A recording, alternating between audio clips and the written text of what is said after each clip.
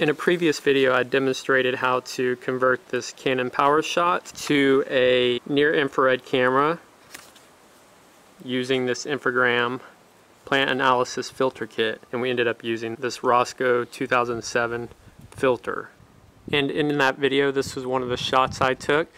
You'll notice kind of the magenta looking vegetation, the sky, and the pool are blue, and I thought, well, that's pretty cool looking, that's the way it should be. Well, came to find out after reading some of the public lab documentation and posting in the forums, and one of the public lab guys, Chris Fasty, helped me out, kind of clued me in on white balance to improve the Ndvi results. So I want to demonstrate how to do that.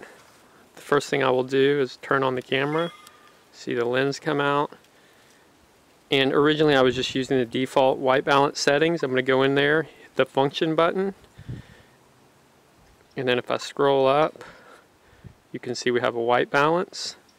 So I'm going to go ahead and just press right and then go down. By default it's on daylight. And you can see the image actually change. I'm going to go down to custom. And you'll notice this blue paper, and that comes with the Infragram kit. So we're going to use the custom white balance feature to take a photo of this blue paper and do a test. Now I'm actually outside in the shade, so we're going to do a test in the shade, and then we're going to do a test taking a photo with the white balance set against this background in the sunlight. Okay, now in custom white balance mode, now that I'm filling the frame with this blue paper, I'll hit menu. And now our white balance is set. To do the test, I'm going to take a photo of this awesome tree our neighbor has, and you can just see how vibrant everything looks now that we've set that white balance. So I'm going to go ahead and take a photo. Now we're going to do the same with the white balance of the blue paper in sunlight. Custom white balance, and then I'm going to hit menu. And now our white balance is set in sunlight.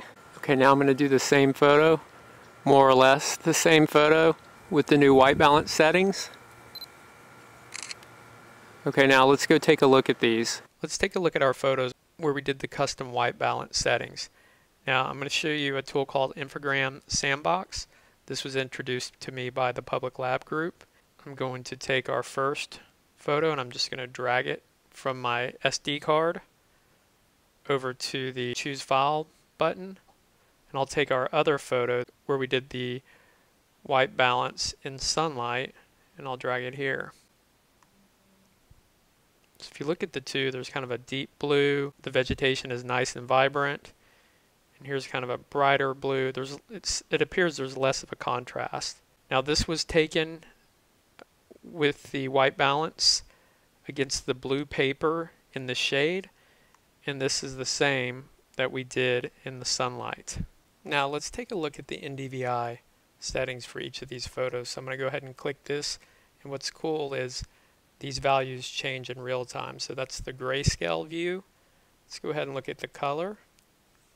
You can see there's some nice greens, yellows, and reds mixed in there. So from what I can tell, it looks fairly accurate. And let's do the same with the photo that we white balanced in the sunlight. So you can see there's some greens, yellows, a little tiny bit of red, but this looks a lot more vibrant.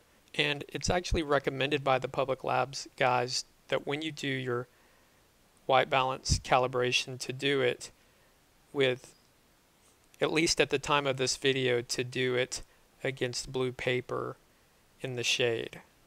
So just wanted to share what I've learned. I'm by no means an expert on this. I'm learning a lot from the public lab group. As I continue to discover and find things out, I'll continue to share them. I do feel that doing a custom white balance has led to better results.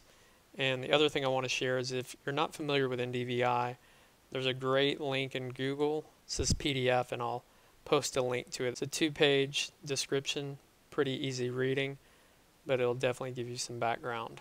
So that's it for now. I hope this information was useful. Until next time, thanks for watching.